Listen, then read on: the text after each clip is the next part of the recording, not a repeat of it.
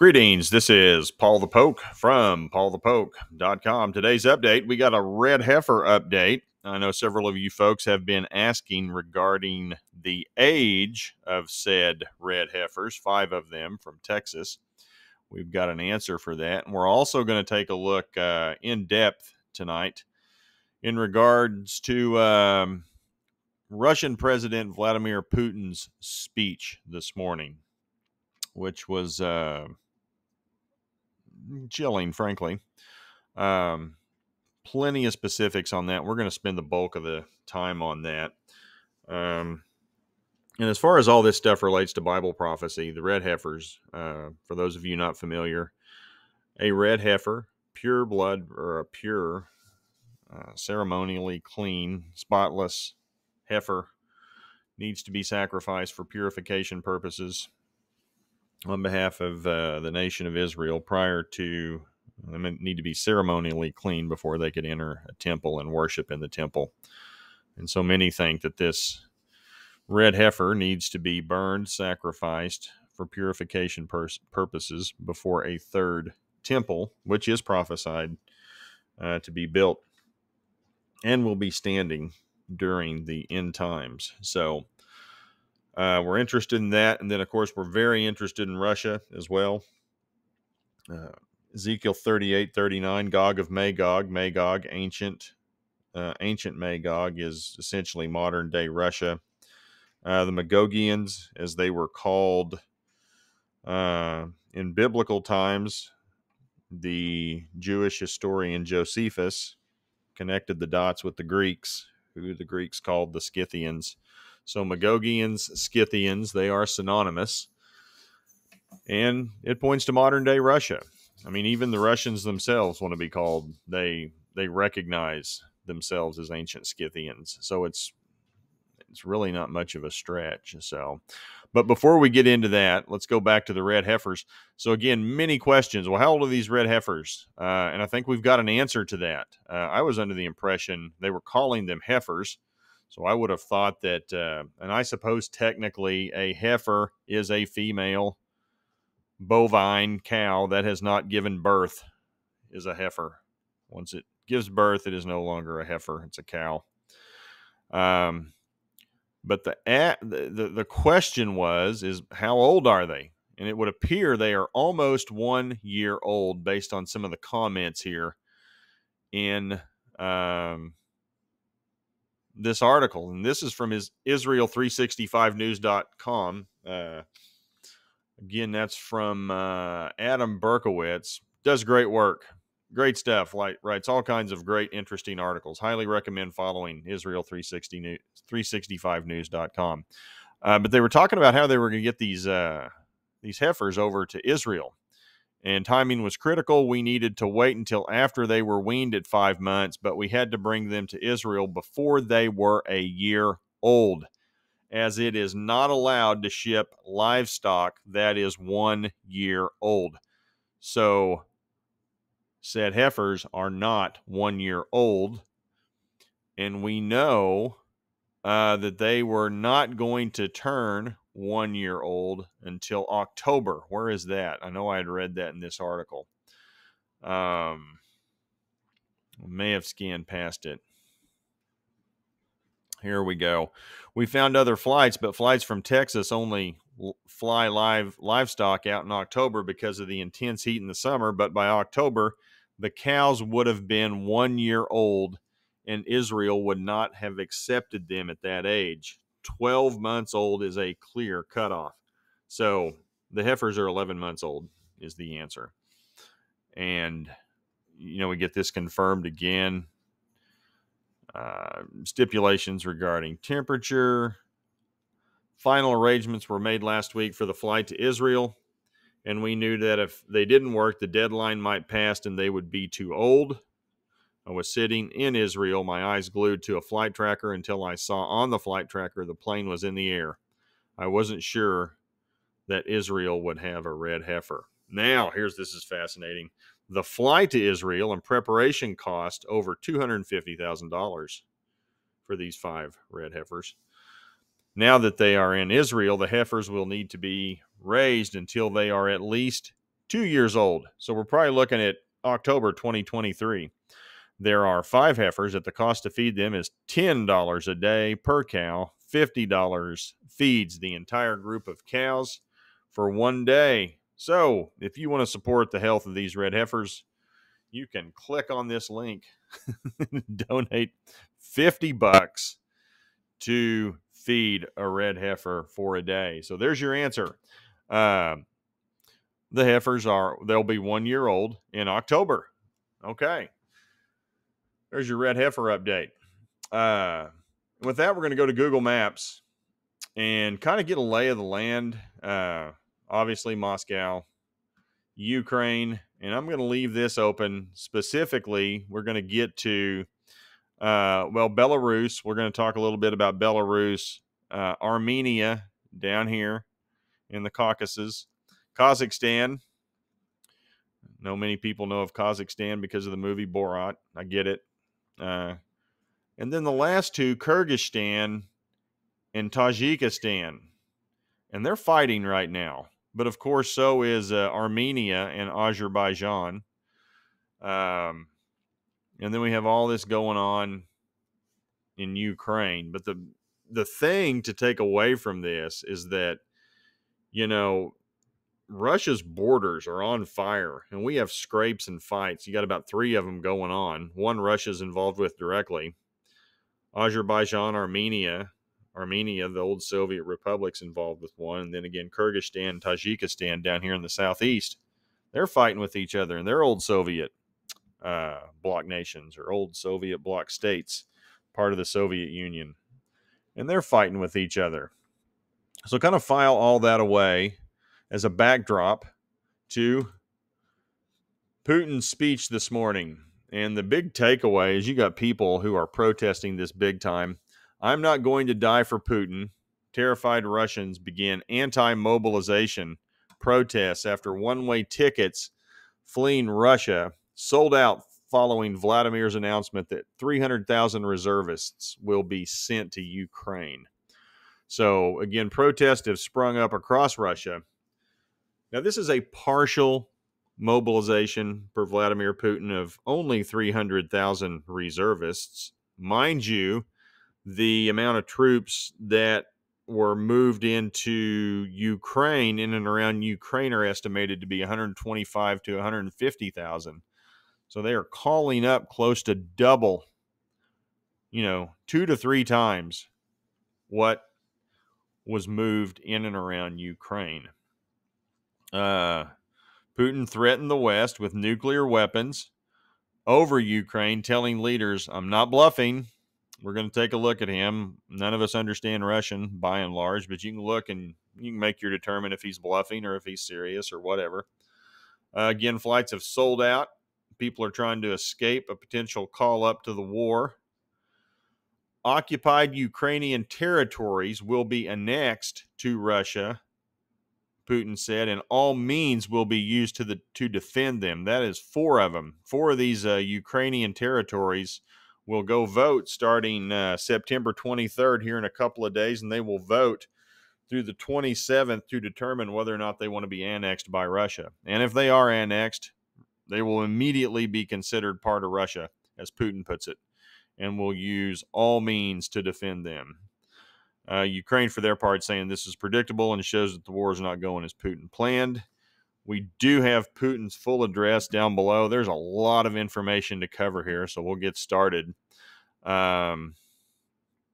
Protests begin in Siberia and spread throughout the country. It's in Moscow and St. Petersburg. Novosibirsk is also where there's a rally going on. I may have mispronounced that. My apologies. I found this interesting. Anger erupted on social media, and a new word was even invented to describe the hell Putin has unleashed: mogulization, from the Russian word mogula, which means grave, and it's a morbid fate awaiting thousands drafted into the army. So they do not have a positive outlook on this. So you want to escape Russia to go to Johannesburg, South Africa, 44,000 pounds or roughly 50,000 bucks. Go to Dubai, 8,000 pounds, roughly 10,000 bucks. Here's some of the video throughout Russia. We're just going to hit this briefly.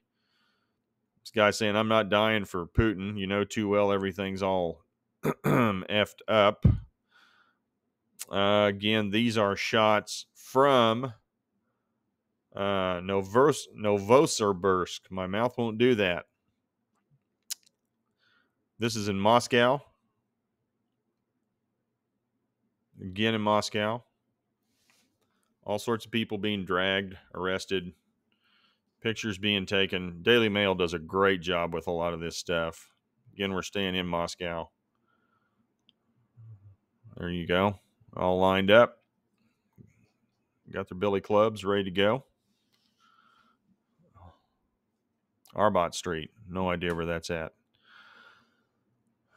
More people. 800 arrested by security forces so far in Moscow.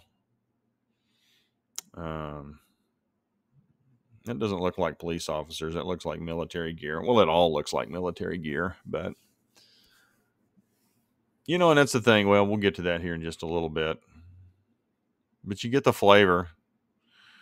And this is in the capital. This is in Yekaterinburg. They're not liking it there either. They're protesting. Again, all across Russia. Despite what you may be told. Heck, we're not even being told here in the West. By and large, our mainstream media is not giving any lip service to this at all. Other than what Biden's response is, which we'll talk about that here in a little bit. It's laughable. People are questioning the war. Again, this is in Yekaterinburg. St. Petersburg.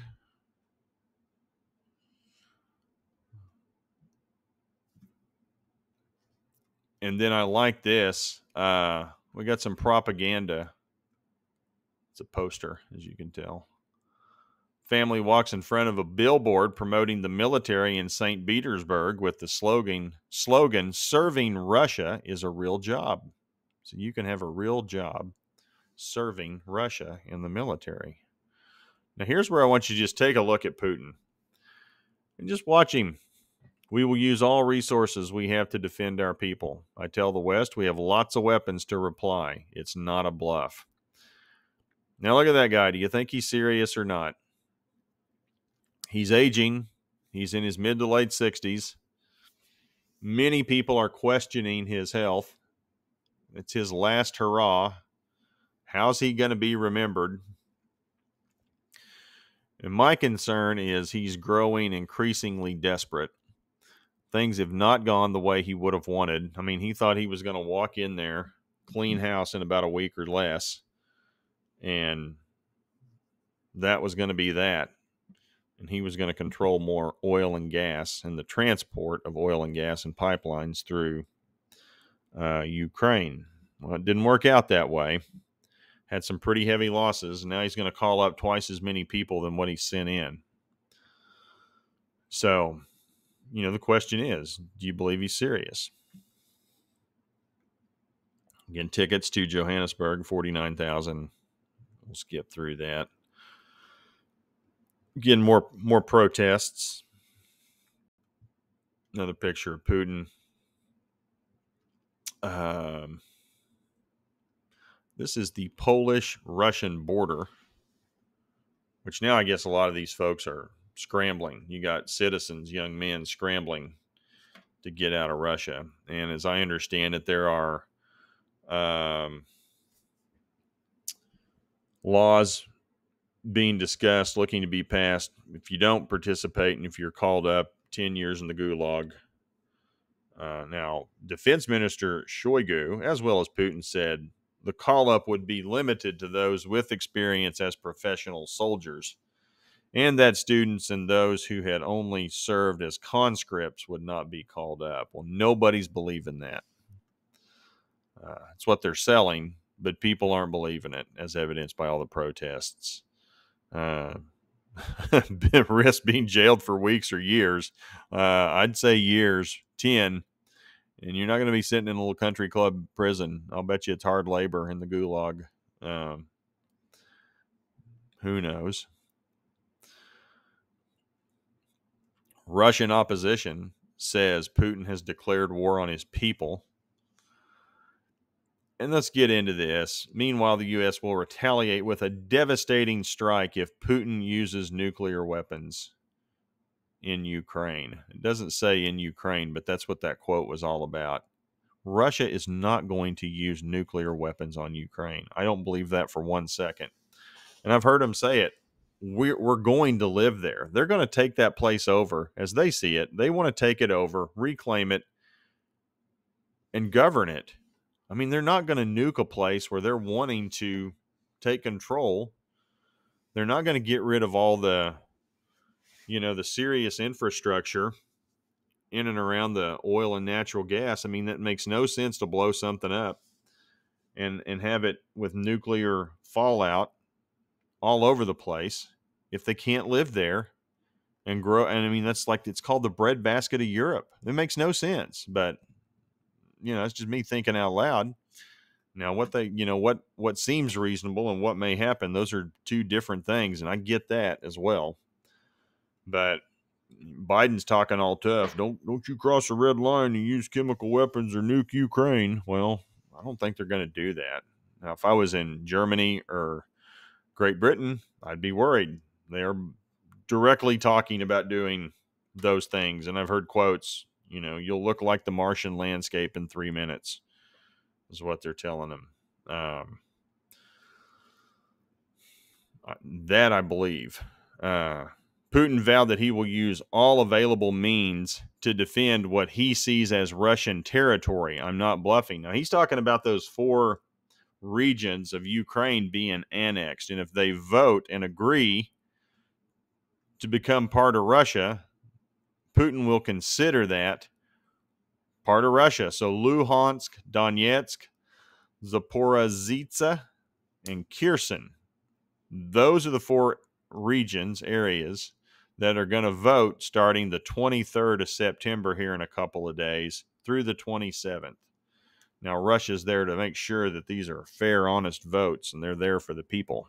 So, not like we've seen any voter fraud around the planet. So that's going to get started coming up this weekend. And in response to all this, the Russian stock market crashed about 10-12% today. This is in Tomsk. People defiantly gather to protest in Tomsk. This one is interesting. Screaming former Putin advisor warns despot is ready to nuke Britain. Sergei Markov. Skip the pleasantry. It's not a good morning for everybody. In Russia, there's partial mobilization. And for you British listeners, Vladimir Putin told you he would be ready to use nuclear weapons against Western countries, including Great Britain. Your cities will be targeted. If Great Britain will continue to be the aggressor against Russia, if Prime Minister of Great Britain, Liz Truss, still has a plan to destroy Russia, people in London should understand the threat of nuclear weapons. Now, they're saying he's unhinged. He's not the only one saying that. I've seen plenty of other speeches by Russian politicians on YouTube and on Twitter, and they're putting this stuff out in the public for people to see it. And they're all saying the same thing. They're going after Great Britain, and they're going after Germany. And they all make the comment that the place will look like the Martian landscape in about 3 minutes. So that's how long they figure it'll take to press the button, launch the missile, and hit its target in either Germany or Great Britain's about 3 minutes. And they talk about, it's like, we will use a tactical nuclear weapon. Here's another one. Markov saying the same thing. Absolutely clear that Russia has no war against Ukraine. There's no reason to use tactical nuclear weapons against Ukrainians. No, they're going to do it against Great Britain and Germany. Those are the two countries they keep saying over and over. Everybody in the world is now thinking about nuclear war, which could be the result of crazy behavior of U.S. President Biden and Prime Ministers of Great Britain, Boris Johnson and Truss, Markov retorted. So he's saying it. I've heard other politicians, other Russian politicians say the same thing. I can't believe Zelensky's still alive. That's pretty amazing. Here's a retired Lieutenant General Ben Hodges said the chance of Putin nuking Ukraine very unlikely. I'd be in his camp. I'm no military expert, mind you, but that's just thinking out loud. Makes no sense to go nuke an area you want to control and live in. There's Russia's Black Fleet. Take out the Black Fleet. If you nuke Ukraine, okay, whatever. Again, this is the first mobilization since World War II. And down here at the bottom, there's a little bit of discussion about how many people have actually died. Both sides. I'm going to get to Putin's speech. Here's some more propaganda. Russians gather in front of a billboard in St. Petersburg displaying a picture of a Russian soldier along with the slogan, "Glory to the heroes of Russia." After Putin announced he will start conscripting men into the army. 300,000. The West says they will not recognize results of sham referendums. So if these 4 regions want to go join Russia, the West is not going to acknowledge it.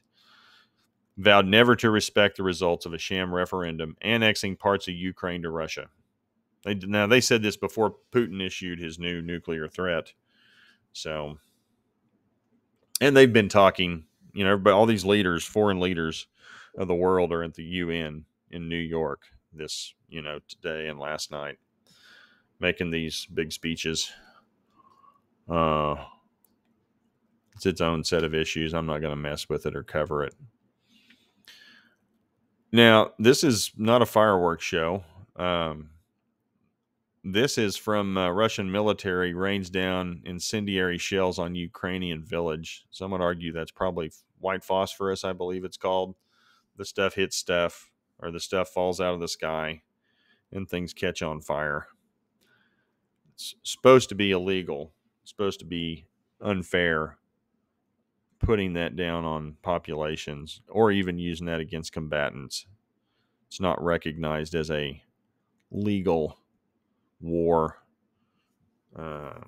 munition, but it's happening. And there it is. Lawmakers also voted to introduce possible 10-year prison terms for soldiers refusing to fight in Russia. Here is Putin's address to the nation. I'm not going to read all of this. Russia may be split into many regions and areas which are fighting each other to the death.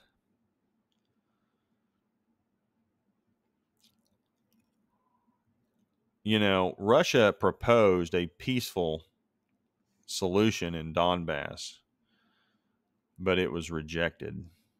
The main aim of freeing the whole of Donbass remains without a change. So he wants to, again, annex Donetsk, Donbass. The professional army is taking part, and it's not called a war yet. It's still a special military operation. Got some volunteers fighting along with him. Luhansk is also one that they're looking to annex.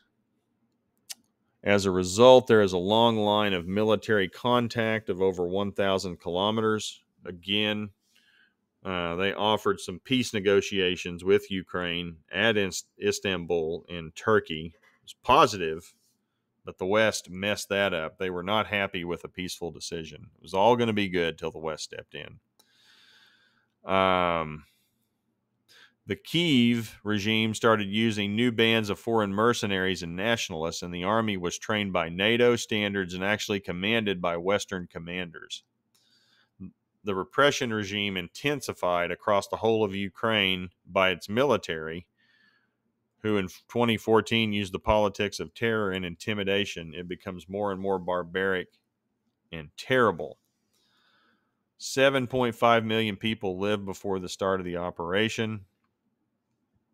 Many were forced to become refugees who remained and are constantly bombarded by rockets and artillery on the part of the neo-Nazis who attack hospitals, schools, and create acts of terror against peaceful citizens. Russia's fired nothing, of course. The parliament of the LPR, DPR, Kherson, and Zaporizhzhia regions have decided to hold referendums on joining Russia and have asked Russia to support such a step. I stress that we will do all we can to create safe conditions to hold referendums so people can express their will and decision about the future. They will be supported by us. Dear friends, today our army is directing at the front line exceeding 1,000 kilometers, and they are facing not just the neo-Nazis, but the collective military machine of the whole West. Yeah, and they're kicking your butt is what's going on. Your equipment has been deemed inferior. And frankly, the West is using second-rate armaments. Their new stuff is probably being trained there. But the West is looking to unveil its next generation of military equipment. And so they're selling what is effectively their second-rate military equipment to the Ukrainians, and is being very effective. And so he deemed it necessary to make the following decision in defense of the motherland, ensure its safety, territorial integrity, security for people in the free territories. I deem it necessary to support the decision of the Ministry of Defense and the General Command for a partial mobilization held in the Russian Federation. So 300,000 troops. He stresses that it's partial. Mind you, it's twice the size of what he called up into the Ukraine. The decree has been signed officially. The chambers of the Federal Assembly and Duma will be informed. Start today on 21st of September. Okay. I stress that Russian citizens called up as part of mobilization will be given all the guarantees, all the benefits of those serving under contract.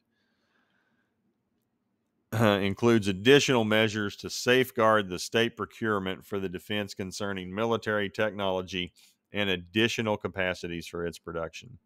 All the financial matters for supplying defense factories shall be resolved without delay. The West has crossed all lines. Constantly hear threats against our people. Some irresponsible politicians in the West are talking about not just providing Ukraine with long-range military systems that will be able to hit Russia. That's already happening. We're talking about border regions in Belgorod and systems using strategic drones, planes doing reconnaissance across the south. Plans in Washington and Brussels to move the military action onto the Russian territory. So now they're talking about nuclear blackmail. The Zaporizhzhia nuclear plant was shelled. Also, the High Representative leading NATO states were saying that it might be permissible to use nuclear weapons against Russia. So they feel threatened. I don't remember hearing that, but anyway. So they see as they're being blackmailed with nuclear weapons, should know the tables can turn on them. In our historic tradition, our people had it in their destiny to stop those who are trying to subjugate our motherland, and it will happen now. I believe in your support. So if you want to check that out, go into a little bit more detail. There is Putin's speech, and a link will be provided at YouTube and also at paulthepoke.com, which I'm going to close with this. And this is the Collective Security Treaty Organization. So this is like the old Soviet blocs have gotten together, and they kind of have their own little treaty powwow. It's like NATO light. We're going to talk about some other things. The Shanghai Cooperative Group. I think me and Checkmate are going to get together later this weekend for an edition of the Watchman. We'll probably talk about that. But this is the Collective Security Treaty Organization.